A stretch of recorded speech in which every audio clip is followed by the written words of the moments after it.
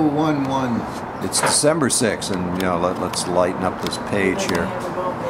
Shoot the juice, Jimmy Bruce. Well, here we are. It's times 3. Can't believe it. It's December 6th already. Well, we've done a lot of these already. We have. And here we are again. Sipping coffee is Don Sherman. And our resident poet and Hollywood historian, Harry E. Northup, is also here with the blue LA Dodgers cap. Maybe soon to be Magic Johnson's team, we hope. Magic Johnson's going to own that team from baseball to baseball. I think that will happen. Somehow I think he's the man. Today you said is the 6th. I remember tomorrow is the 7th, and my oldest brother was at Pearl Harbor when it was bombed, and he was on the USS Ramapo oil tanker, and he didn't get hurt. And they still get together. He didn't get hurt at all? No. Did the ship get sunk or just hit? Well, it was still there. But he said, the planes were flying over him. He said you could throw a baseball and hit him. And then he's a real right-wing guy, but it kind of touched me because he said he found a page from a Japanese pilot's diary and he had it translated. And that moved me that he found and kept that piece of diary. But thank God that... Did his wife ever get that diary back? He kept it. I don't know what happened. Love. I was in Pearl Harbor too for 2 years, but I used to look across and see where the Arizona was. You were in Pearl Harbor? I worked at Pearl Harbor. I was a radio operator in the Navy. How old are you? I was probably 18 when I got there. I was there from 18 to 20. So you signed up for the war? No, I signed up at the Kitty Cruise in 1958, and I got out the day before I was 21 in 1961. 3 years. So that explains your love of Hawaiian shirts. I love Hawaii. Kitty Cruise. The little kitty sailors. But I was there 2 years. They wouldn't let us come stateside. And afterwards I was offered jobs to be a radio operator on islands, Kwajalein. But I couldn't stand to live on an island. You got island fever, did you? Get island fever. That's what they say. They get rock fever and they got to get off the island and they got to go down to the mainland and then come back again. They wouldn't let us go stateside. They call Hawaii the big island. They call America the big island. I was there when it became a state. Yeah, 1959. 59. I grew up on an island, born on an island, so I never noticed that. Wow. But people say that if you move to the island, you get island fever. Well, how far are you from the coast where you grew up? Oh, I could ride on my bicycle down to the beach. It's a cute little island. I mean, like from the island to the mainland. It was about 90 miles to the mainland by water. And how many years you lived there? 30. Well, as much as 30 years. 30 years? Until they couldn't pay the rent anymore. The rents got too high, right? They moved you out, they threw you out. They moved me out, yeah. Yeah, actually, I left Victoria. It's a great place for a garden in Victoria. That's the most that is the garden beautiful place. Gardening I've ever seen in my life. Absolutely beautiful. Because they have the big attraction there is called Butchart Gardens. Butchart Gardens. And cruise ship people only want to see the Butchart Gardens. Well, they're seeing something worthwhile. And you get mesmerized by those gardens. Are they as nice as the Bronx Zoo gardens? Better. Better than the Bronx Zoo? Absolutely. I've been to both, so I can tell you. Does it snow up there? No, I mean, rarely.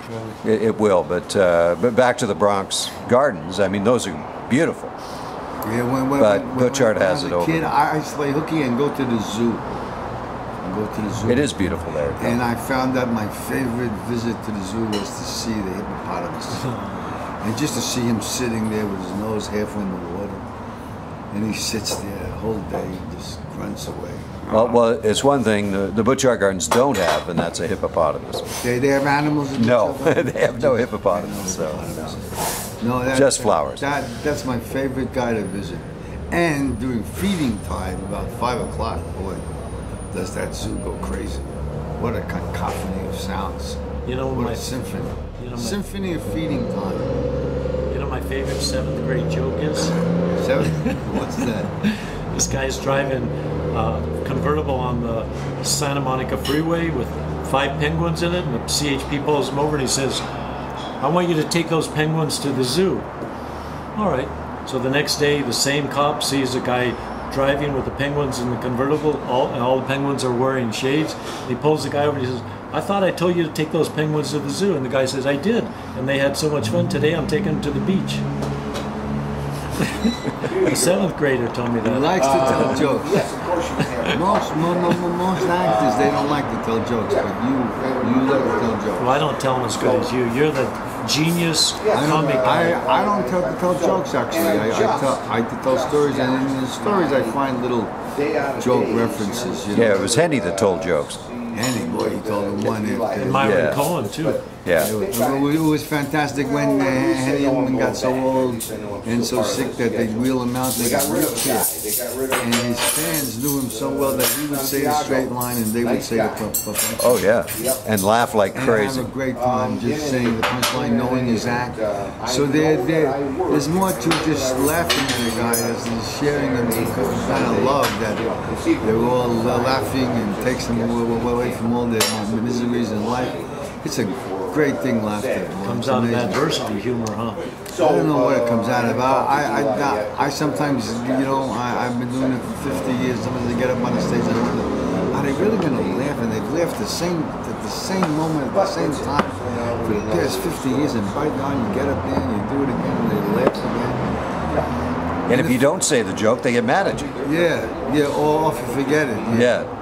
All right, look, today we have psychologists. 2,000 years ago, the 2 ways of healing were either drama, where you have pity and then a catharsis for the characters, or humor, right? They lift you up out of yourself. There was a guy who had cancer, a writer, and he wrote a book about that, and he treated himself.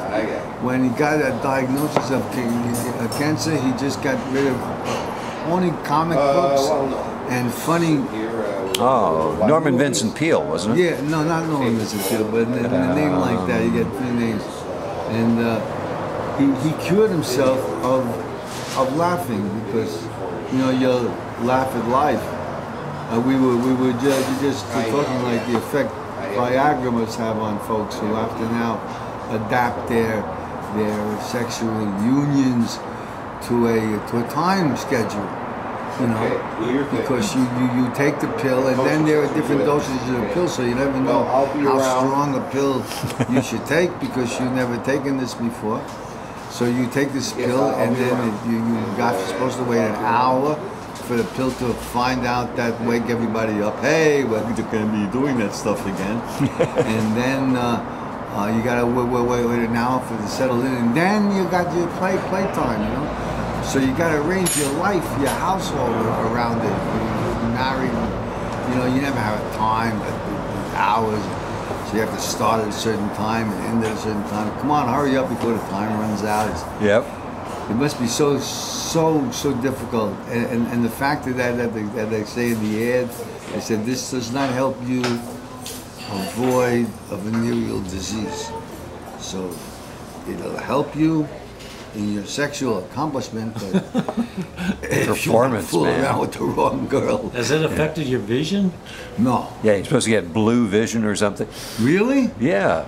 You're kidding. It says if you start seeing blue, you're taking too much. Well, I haven't started taking it yet, but I just got my instructions about what it is.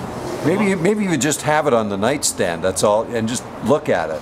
It gives you the idea. Is this what I have to look forward to? It's perception. I didn't know it was various. It was because of your wife that we were discussing it.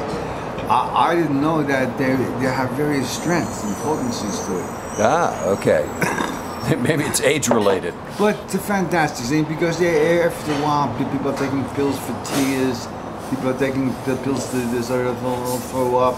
People are taking pills for everything they do in life. They take up their pills for it. Yeah, restless leg syndrome. One of the first jokes I ever wrote for the Playboy Club. It's in the first or second magazine. I said, I had pills to pep me up, pills to calm me down. The guy asked me how I felt. I said, I don't know. I forgot which pill I took. You know, you got to remember what pill you could took the wrong pill. Well, you have to take a pill to remember things. Jefferson Airplane, remember? That's why the old people there's a big problem with elderly people taking their pills at a certain time. Yeah. So you have a pill you take, so you remember what pills you took. You're able to count them up. So then you know how to feel. Yeah. You know? I take like blood pressure and a couple others, and I always write down so I don't forget. Why do you think you take a blood pressure pill? I'll tell you why. Because I was getting ready to do a TV series called The Court, and they had to insure me, and my blood pressure, because I got in an argument with my wife over who's going to do the laundry the day before I went to work, it went above 180, and they told me I had to get medication before they would insure me. Over the laundry, your pressure went up to 180. Anyway, so I started taking it for that reason, but I always get hyper the day before I work. And then when I was in costume and makeup, everything was fine. But the day before I work, I always get hyper, you know? Yeah, everybody does. Yeah. Everybody does. I once asked Tony Bennett, I said, I always feel like a little sickening in my stomach action. He says, no, that's energy. If you didn't have that, you'd die. Sometimes when I'm getting ready to do a poetry reading, I don't do this acting. I almost get like flu-like symptoms. I think I can't, I don't know. Yeah, actors can't be exposed to live audiences.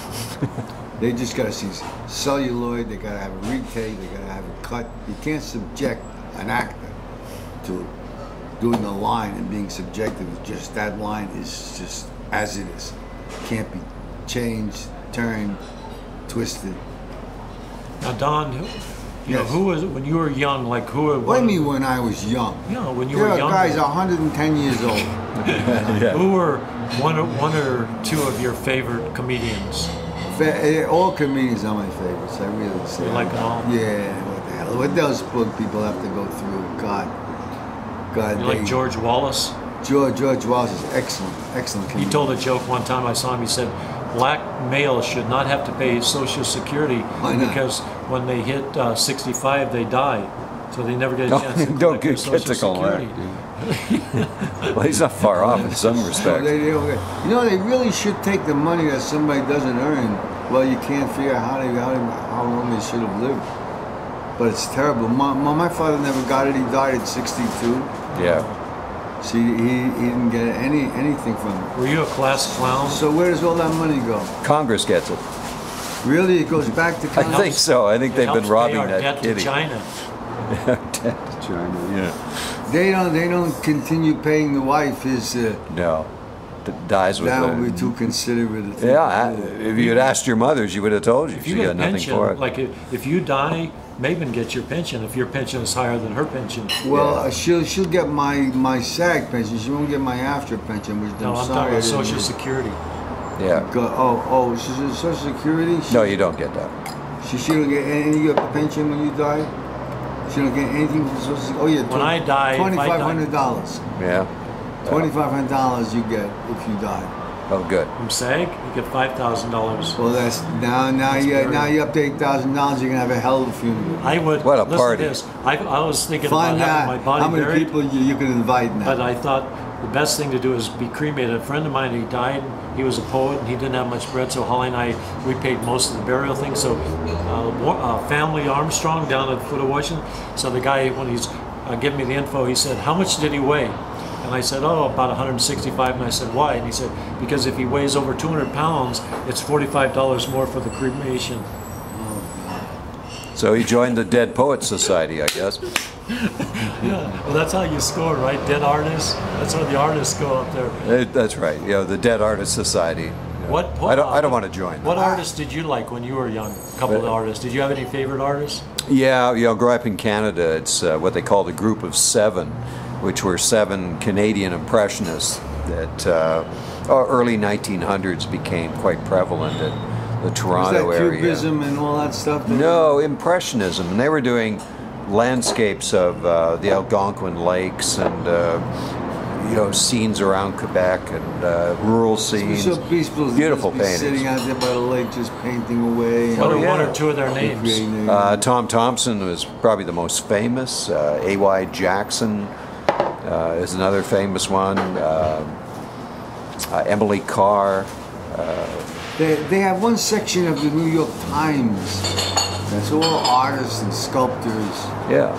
I can't imagine anybody else reading that section, but It's a big deal, art. Art. Well, it was a bigger deal then than it is now. You know, we have too many distractions. Art in Canada used to be a big deal in the 50s and 60s, as I recall growing up. People don't turn to art as much Not so now much, for no. recreation. No, because it's everything's digital. So you got the immediacy of digital mediums. So because there were two guests that used to come on every world cruise that I did, and they would redecorate the whole ship. Oh yeah, you mentioned those fellows. Yeah, they're halls. Well, what they do professionally is they go to hotels. And do the interiors. The interiors, the paintings, certain paintings they use. I wonder how they pick those paintings. Well, decorators. Yeah. I remember when I was a kid, we had one painting up on our wall. It was a print. It was called The Lonesome Pine. It was just a tree up on a hill. Here's a guy surrounded by trees in Nebraska, and he bought a picture of a tree. Yeah, but did you have a pine tree in Nebraska? I've never been to Nebraska, so I don't know. Well, there are, prairie, a lot of weed. Prairie, There's trees out there. Flat. God, but these days, you can go on. You talk about digital. You could type in William Blake, and just look, his engravings, over that's and right. over. Yeah, he was a prodigious engraver and printer, book publisher, illustrator. And he died poor, died in poverty. He died like an artist, poor. You die like you live. Yeah, but they have fun artists. They live their life through their art. Well, they have no choice. I mean, you're an artist, you're born that way, you have no choice, you got to do it. One time, my wife and I, she's a Jungian, so we went to a Jungian fundraiser at San Francis studio around, 20th and 30th over around Broadway in Santa Monica. So I walked in this one little room of his, and he had all those little swatches of color. I thought that was beautiful, just to see all those little sections of color, all the different colors. He was doing his printmaking there too, wasn't he? Yeah, and those big, abstract. It's funny how they start children out very young painting. Oh, they're great. Drawing. Imaginative. Yeah. You would think there would be more painters and more artists. But then what happens? They set the rules. Said, to be a painter, you got to go back and recapture those youthful, imaginative worlds. Because once the child goes to school and they're 6 or 7 years old, then they say, well, okay, you got to put the color between the lines. You can't cross over the lines. And how could you have an orange banana? They're yellow. I mean, the rules start coming out. And the kid's creativity is cut off, right there, because now it happens that way with poetry. It's adult rules. A friend of mine, he worked 28 years in a magnet school teaching poetry, and you look at the grade school kids, and they're all very imaginative. As soon as they hit junior high, their line starts becoming more prose-like, and they more descriptive and more intellectual, and they lose that imaginative thing. Yeah, it's gone. Yeah. And then, understand that in the school system, you learn by rote, not by thinking. School, they just wanted to keep it quiet. Yeah. It seemed as though it wasn't. Sit down, shut up. Just keeping them in order. They had guys screaming at them and yelling at them. That's New York, Blackboard Jungle, where I grew up. I remember much quieter. I remember the teacher would be reading us from Macbeth, and then behind, in the class we would be passing around Mickey Spillane, My Gun Is Quick, or whatever, with the good parts underlined. Today it's all been conflated. You don't have the high and the low anymore. I was always the class clown because I threw 2 or 3 lines at the beginning of the season that made me the class clown, so they blamed me for everything, things that I didn't do. And they would send me down to clean the board erasers when they caught me at something. Well, that was a good job. Well, I liked it because it got me out of class. Precisely. The was punishing me. Did you go to DeWitt Clinton?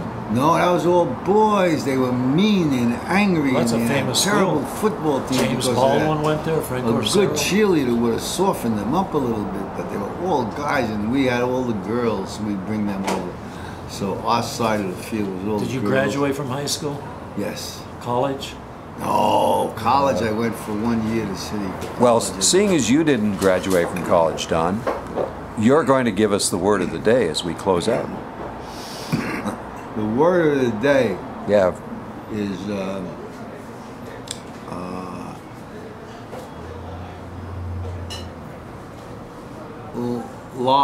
can't think of a word. I can't think of that word. I can't pronounce mischievous. It. No, Leonthon, not Leonthon.